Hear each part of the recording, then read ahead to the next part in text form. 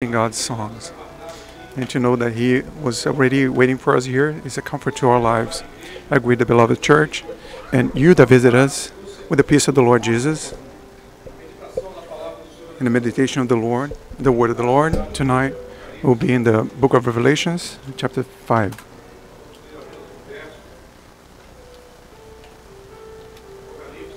Revelations 5, we're going to read just one verse.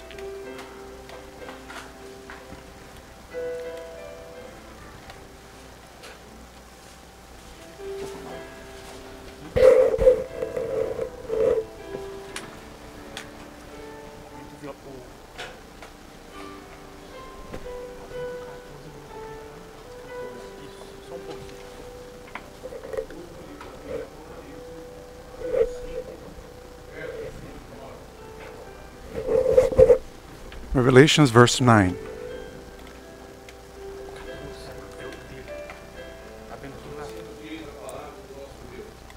The Bible says the following. And they sang a new song saying, "You are worthy to take this scroll and to open its seals, for you were slain and have redeemed us to God by your blood, out of every tribe and tongue and people and nation." Blessed be the name of the Lord.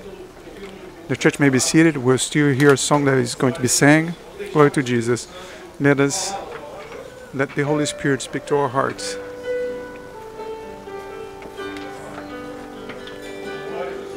Glory to Jesus.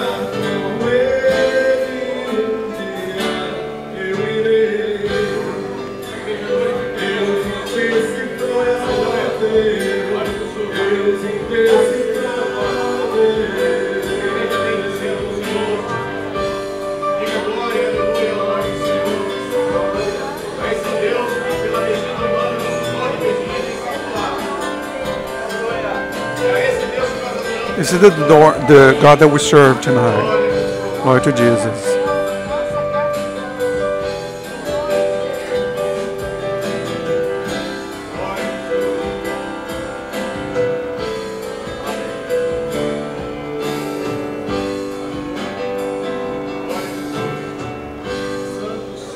Holy, holy is the name of the King of Kings. If you came here tonight, the objective of us to be here tonight is to be fed and blessed and receive the grace that the world cannot give us, peace and true joy, happiness that cannot be explained. The song that had just been sang speaks of a king that cannot be explained, and there is no explanation. The science endorse it. Every time that the specialists in science try to bring to the realm of science God's miracles, they end up shooting their own foot, because they end up confessing that only a God like our God could have done the things that He does. And the word that we just read tonight, it is in the book of Revelations. It is a word that speaks of something, speaks of a price.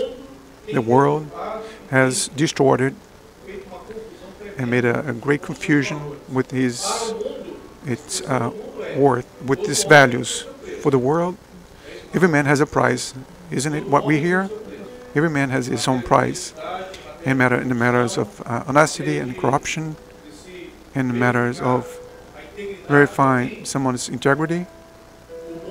The world refers to this as something given. Everybody has his price, but tonight we're going to speak of a price that cannot be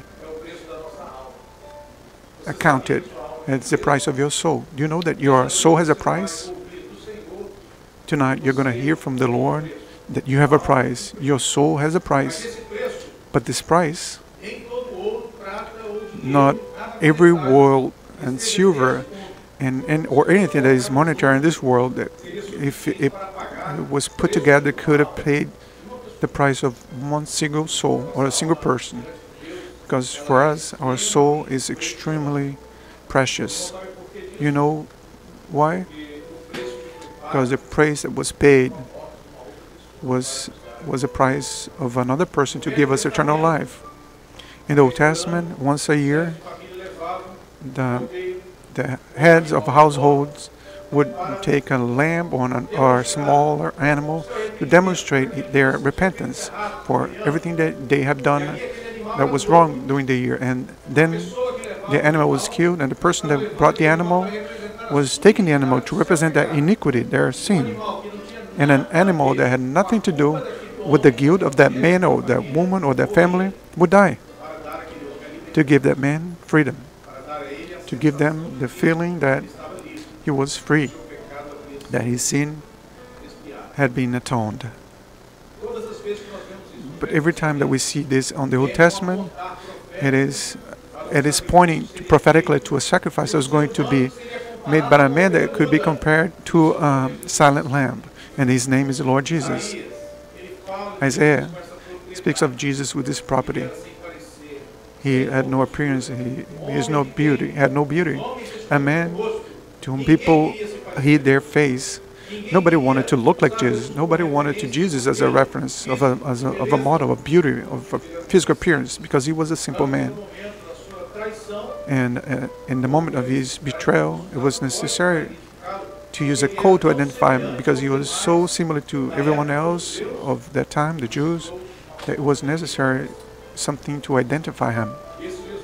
And this Jesus that we are speaking about, the Bible says that he was going to be handed as a silent lamb that goes to be killed. And my brethren, it's not common lamb that do not cry or is trembling when it's being brought to be killed. The lamb may not be a very rational animal, but it knows the stress and it knows that it's going to be slain. And the moment of this slay of lamp is a moment where we can hear the sound of the lamp. But in the case of the Lord Jesus, the Bible says that he was going to be handed and he was going to die as a silent lamb. That even if he wanted to cry, he couldn't cry. And we wanted to come to concentrate on this moment of suffering of the Lord Jesus so that anybody that enter here may not be deceived. And do not leave this place without having the complete realization that our soul has a great price. Jesus, he suffered much a lot before, much earlier than going to the cross. Before going to the cross, Jesus told to his disciples that he was going to die on the cross. And many react in a different way. And others think that nothing's going to happen to you, I will defend you.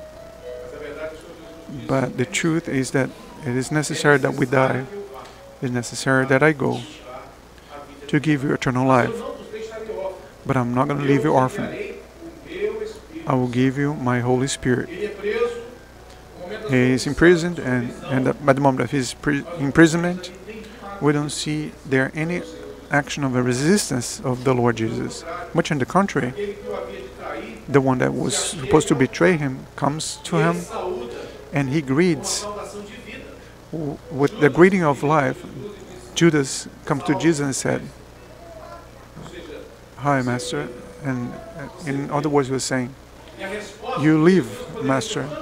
And the answer could have been so many others. If Jesus were like any one of us, we have temperament and different way of acting. If it were many of us, it would have been different. Would have been a different answer. We may have acted with anger or a feeling of frustration or disappointment, a great disappointment. He was moments earlier. He was at the table with the Lord, and when he said that one was going to betray him, many wanted to know, and he said, in a symbolic way, he said, "The one who to whom I'm going to give was something that you would do when somebody was sitting at the table to show an exceeding love to someone. The bread was broken, and Jesus would do this in a way that nobody did before. He would do this in a very interesting way. He would break the bread and give a piece to each one, and he would say, 'Drink and eat.' And at the moment when he was supposed to give the bread to the one that was going to betray him, he would dip it into the wine before giving the bread. But too many disciples may have not noticed what was going to happen. But at the moment in which they come to the Lord Jesus to identify him, he gave him a kiss to identify Jesus. And the answer that Jesus gave was the most beautiful answers that Jesus gave in the Bible. "Why have you come here, my friend?" Jesus called him a friend, showing that the love of the Lord was with him, with Judas up until that moment. The moment on the table, the piece of the bread was dipped in the wine. Even though I know the size of your sin, even though I know the cruelty in your heart, I love you. And the Lord is telling to each one of us that have a sinful nature. He's telling us, "I love you, and I'm going to give you the bread that was dipped into the wine." The Lord is being our friend. He's our beloved one.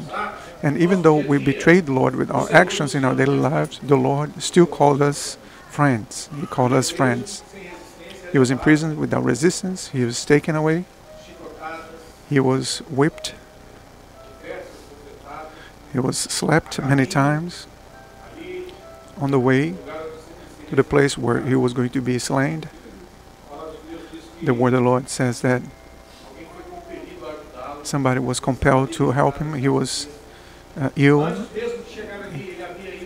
Before getting there, the Bible, he was praying and he was afflicted greatly, and he took a couple of disciples with him, but they were not able to keep awake. And the Bible said that he was so afflicted that he sweat blood. Imagine how much love Jesus had for you and I.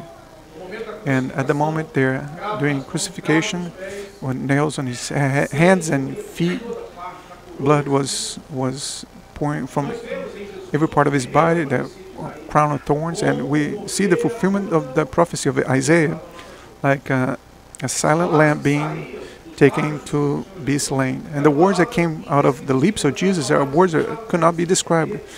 Nobody could understand his words. He looked to those that were crucifying him, and he looked to heaven and said, God, forgive them, because they don't know what they are doing. My brother and sister, I invite you to meditate on this expression tonight. Imagine the degree of love of God, the person of the Lord Jesus, to look to an angry crowd filled with anger and hatred and say, crucify him, crucify him. And Pilate even said, I don't have any blame in this man. You want me to crucify an innocent person? And they would say, if he's innocent, may his blood fall upon us. And Jesus answered, forgive them, because they don't know what they are doing. And it is our nature, sinful nature, nature that is linked to do what is wrong. But the Lord expressed in the greatest way of expressing love. He sent His only Son to die the most shameful death that existed at that time. The criminals of greatest danger were the ones that were killed by crucifixion, and He died in that way. Before the moment that He expired, He uses also another expression that shows to us that He was not forced in any way. The expression that He uses is, Father, in your hands I hand my spirit. In your hands I give my spirit. One of the criminals that was being crucified with Him, he would mock Him, saying, if you are the Christ, if you are the Son of God, free yourself and free us as well. In a way, in a mocking way, a criticizing way, in a sarcastic way. And the other reproached him, saying, we are here because we deserved it. But this man, he has no blame. And he directs to Jesus with humbleness and repentance for all of his years of crime and misery and dishonesty of life without pleasing the Lord. And he said, Lord, remember me when you enter into your kingdom. There it was, the expression that conduct men to the eternal gospel, that brings men to a gospel that is not for this life, because for this life they were both finished together with Jesus. For these two criminals, it was the end for this life. In a few moments they would be dead. For this life everything was over, but they needed to pay attention for detail, because after death there is final judgment. Our soul needs to give account to God. And one of them didn't understand this. He mocked, he criticized, and left. And the other repented. The other said, Lord, remember me when you enter into your kingdom. My brethren, the wonder of salvation, as we sang, as we were preaching, this salvation has no limit. The salvation of God has no limit. Even this man, in that circumstance, in that situation, he was able to hear from God's lips, today will be with me in paradise. And that day, the Lord Jesus, he was going to be killed, and that instant, and the other man as well, and he would be with his salvation guaranteed. Blessed be the name of the Lord. He was purchased. He was purchased with the price of blood. There was a youth during Jesus' ministry. He was son of a rich family that came to Jesus and complimented him. He said, good master. Jesus said, why do you call me good? There is no good other than God. And this compliment was not a free compliment. It was a way of trying to convince Jesus to to give him an answer that was going to be pleasing to his heart. And he asked, what is necessary for me to do in order to earn eternal life? And Jesus said, follow the commandments. Honor your father and mother. You shall not kill. Everything that is in the law, and you will be saved. And he answered very proudly, and answered, I have done it since I was a child. And in his heart, he felt that he was saved. When he answered this to the Lord Jesus, Jesus, being all-knowing, he knew what was in his heart. He knew exactly what was in his mind. And he said, if you have done all this, there is only one thing left. Go, sell everything that you have, give to the poor, and follow me. And there's a message. There's a revelation of something that is hidden, and the Lord reveals. That man was a man that was considered religious, and many of us are religious. We think that because of our actions, because we pay taxes, because of good citizens, because we help the deficient to cross the street, we do charity and we help our neighbors, that we will be saved. This is a lie, and the Holy Spirit just told me to make it very clear. This does not bring salvation. But when this man said that he did everything since he was a child, he heard from Jesus the answer that he needed to hear, but not the one that he wanted. The answer that he wanted was that Jesus would say, if you do everything, then you are saved. You are all right. But in fact, the heart of that man was attached to the things of this world, and that's what the world has done to man, humanity. Man of this world that doesn't have the Lord Jesus, it is at the mercy of the enemy and of the things of this world. And there's a gospel that is being preached out there that speaks of the blessings and the victories for this life. And this is the great risk that humanity has been going on. People consider that money is personal goods, gold and silver, but only for this life. But what is going to happen when this life is over? When the end of this life comes, you are not going to take anything from this life. And much on the contrary, will leave everything here, and sometimes there's you leave behind a confusion, because if family may war and fight for this, and sometimes a person died, and he leaves his goods so that the living may fight and kill themselves one another for this. But the answer for Jesus to that man was that remove your heart from these things of this world. Don't put on your heart the things of this world as the most important things in the world. In other words, don't allow your mind and heart be attached to this, and come and follow me. And that's the word of the Lord Jesus, come and follow me. But the words of the Lord says that this man did not understand the message from Jesus. The Bible says that he left saddened because his heart was too attached to the things of this world. But tonight, the invitation of the Holy Spirit is that you understand the text that we read in the book of Revelations, that speaks of a song of a redeemed soul. Because when this Jesus died, he said, I will resurrect on the third day. Many didn't believe, and then they were able to see him personally and have an experience with the Lord Jesus revealed. And he said, I will come back. I'll come back to take my beloved church. I'll come back to take my precious bride. And at the moment of resurrection, the women went to the tomb, and as they arrived there, they thought that they were talking with the garden keeper. But the tomb was empty, and the stone had been already removed. And they went running back to speak with the disciples and friends, and to confirm what they had already said. And the word of the Lord says that they were surprised when they arrived there and saw that empty tomb. But there was something that was very important that was happening in the culture of the Jewish of that time, which was the way you left your napkins when you were at the table, and you left, if you were eating and you were going to come back, you folded in a very polite way in order to say that you were going to come back to the table.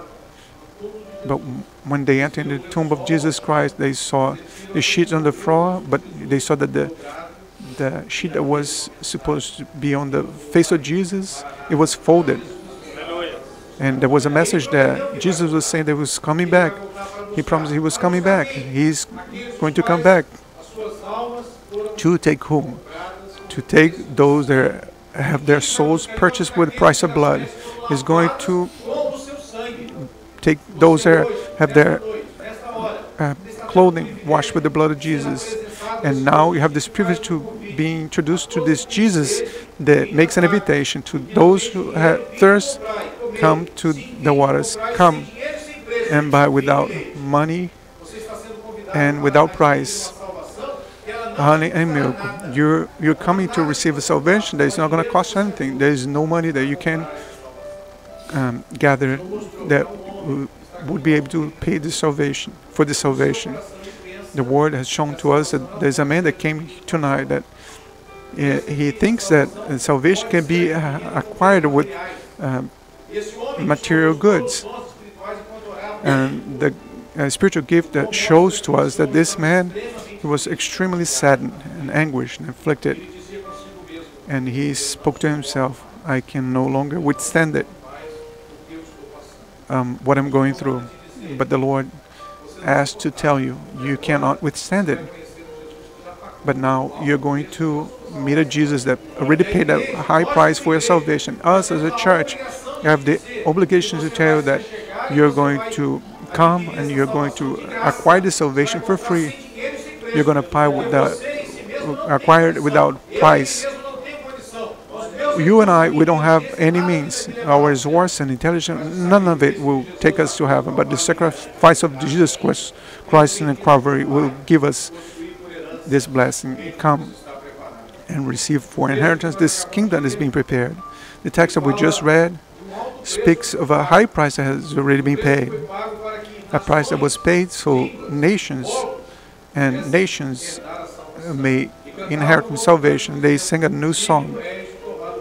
Worthy you of open up the seals and have redeemed us to God by your blood out of every tribe and tongue and people and nation. The word says that he came for those that were his, the project of salvation of the Jews, but the Jews had despised him. They didn't want it. And those who believe in his name is given the right to enter into eternal life. May you are Brazilian, Russian, Japanese, Chinese, whatever is your nationality, tonight is being presented to you as salvation that is accessible. It doesn't matter your nationality. It doesn't matter your lineage you come from. It doesn't matter you're a son of, a daughter of. It doesn't matter how much study you have. It doesn't matter how much money you accumulated. The world accumulates material goods. But there's a moment when he is called, he is collected death. That is the most certain things that is in life. One day we'll die, unless Jesus comes before that. But we'll all depart. When we close this life to this life, where are we going to open up our eyes? On our eternal judgment. We're going to be judged from what we did, and the Lord wants us to present in this final judgment with our clothing washed by the blood of Jesus. We may enter on this tribunal with a seal that was pierced on the cross, saying that where my death was paid in the cross of Calvary, because exactly this is what Jesus was representing when he died on the cross of Calvary. He presented the price paid for my death and your death, for the price of our nature. And blessed be the name of the Lord. We're going to hear from the Lord. When we accepted Jesus as our Savior, we acquired it without price. What nourishes us, would make us grow, what brings us close to the Lord and strengthen us and gives strength to overcome any difficulty in this life. We live here, we work here, we raise children here, But we don't belong in this place. We belong to another kingdom, the kingdom that is prepared for us. We are citizens of heaven. Our most important citizens here is the one that is going to have the right to hear, "Come, beloved of my Father, inherit the kingdom that is prepared for you." The Lord wants us, each one of us, that to leave this place understanding this and leave recognizing that only in Jesus there is salvation. Only in Jesus there is eternal life. Only this name, and the sweet name that we can find, that means to receive eternal rest from the part of the Lord. God has already shown that He has visited our lives through the period of praises. During the moment as we were praying, praising the Lord opened up our mind and visited men and women, revealing Himself as the only and sufficient Savior to their lives. The Lord has also shown that there is a couple tonight. There is already tired of jumping from place to place, seeking peace, seeking salvation, seeking eternal life. But they have not found yet, and the Word told us to tell you that I called you for work of the Holy Spirit that present the Lord Jesus, that purchased our soul the price of blood and died on the cross to guarantee us eternal life. And that's the place that the Lord wants you to be. Your search is over. But before, your salvation was compromised. But now, if you comprehend and you accept Jesus as your Savior, today your name will be written in the book of life. You leave this place with the assurance of salvation. With the assurance of salvation. May God bless you, that each one of us understand that we have a price, but this price is not man in the world is going to place on us.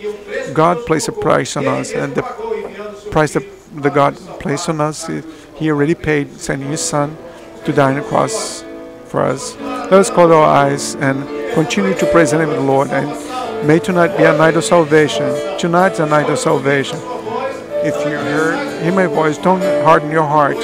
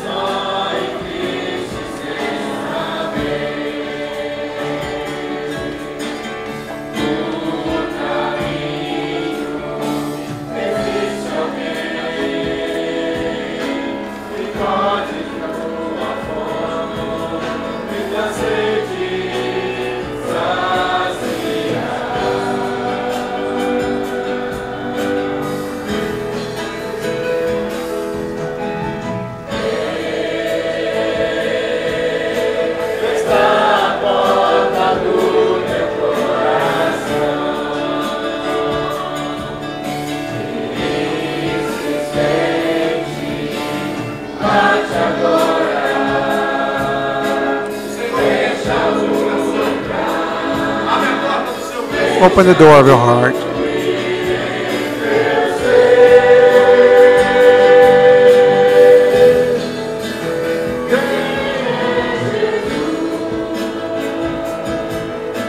Eu sou aquele que na cruz morreu por ti. Meu sangue ali verti pra te salvar, por te amar, e quero tua vida mudar.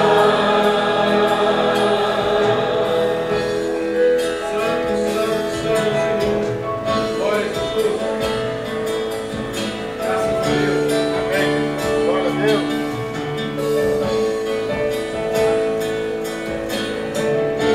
Graças ao Senhor.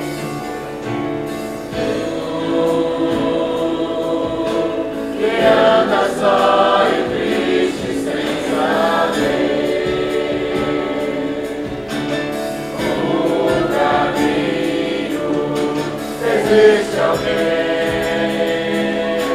que pode te ajudar e uma vida nova te dar.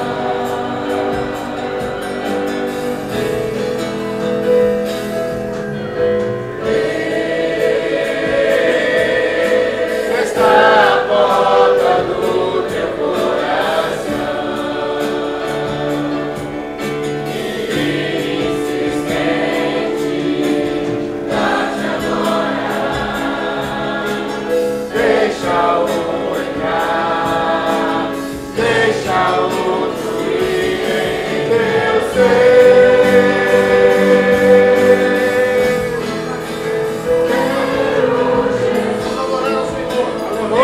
Praise the name of the Lord, você the one that removes sin from the world. seu sangue derreteu pra me salvar, por me amar e pode minha vida mudar. Aleluia.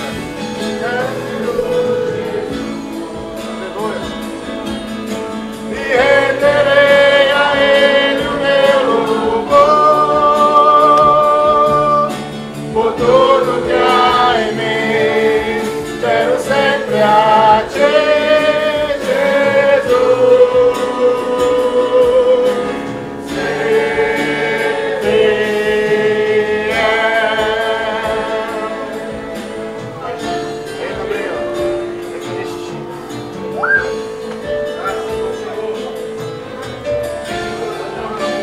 Blessed be your name, Lord. And they sang a new song saying, worthy are you to open up the seal and have redeemed us to God by your blood out of every tribe and tongue and people and nation. You that entered here tonight, you are hearing the invitation from the Lord. Come to the waters. Come to salvation. Come and purchase without money and blood. It's your decision. The enemy soul trying to break into our hearts, but the Holy Spirit is gentle. He's knocking and he's trying to open waiting for us to open the door. If you open up the door, your name will be written in the book of life. If you open up, you receive a salvation that independent of the things of this world. Be a part of this tribe, this tongue, and this nation, and you enter into the glory with the Lord. Accept Jesus as your Savior. Today is day of salvation. Tonight, the Holy Spirit guided you to this place. You may have entered here in your free will, telling yourself, I'm going to answer the invitation of a friend, I'm going to be polite. But it was the Holy Spirit that put this in your heart. He is the one who brought you here, and He is the one who is speaking to you tonight. Here, my son, open up the door of your heart. Allow me to enter and eat with you. This is the blessing and salvation in the Lord Jesus. Now we're going to have a word of glorification to the Lord. Lord, we praise you because it's good to be gathered here to praise your name, to meditate on your word and to sing songs. The offers of this world, it is an empty happiness. It does not compare to the joy that we receive in you. It's true happiness. We thank you because we have you as our Father. We give you glory and hallelujah in the name of Jesus. We're going to pray closing the service. And we want you to know that you are very welcome to this place. This is the house of our Father. The Lord has been our Father. He's our good Father. He is our shepherd, the good shepherd. The Bible said the good shepherd gives his life to his sheep. He died on the cross to save us. We want you to feel good here, in the same way we feel here. And at the end of the prayer, as we finish the service, remain where you are. We're going to go towards you. We're going to wish the peace of the Lord. We're going to be pray with you, whatever is your need. We're going to ask the Lord that you coming here may not be a vain visit, but you may have a profound experience with the Lord. Lord, receive our gratitude, the gratitude of our heart, the gratitude of a redeemed soul, because we are happy in your presence. To know that our name has been written in the book of life, and to know that we have been purchased with the price of blood, and soon that we'll be with you in glory. Take us home in peace for a week of glory. But we thank you for each life that entered here tonight, and that everyone may live having Jesus as their only sufficient Savior. We pray in the name of Jesus. Amen. The church may be seated. The church will remain in their seats, and the group is going to sing softly to prepare for you the right environment so you may leave this place with the assurance that we have this meeting with your Jesus, your Savior. The works and deacons are here at your disposal. Raise your hand or ask someone beside you to raise their hand, and remain with their hand stand right reason, until someone comes to you to give you this peace, to offer you this peace, and to know that there is this love that is abundant among us. Remain with your hand risen until someone sees you.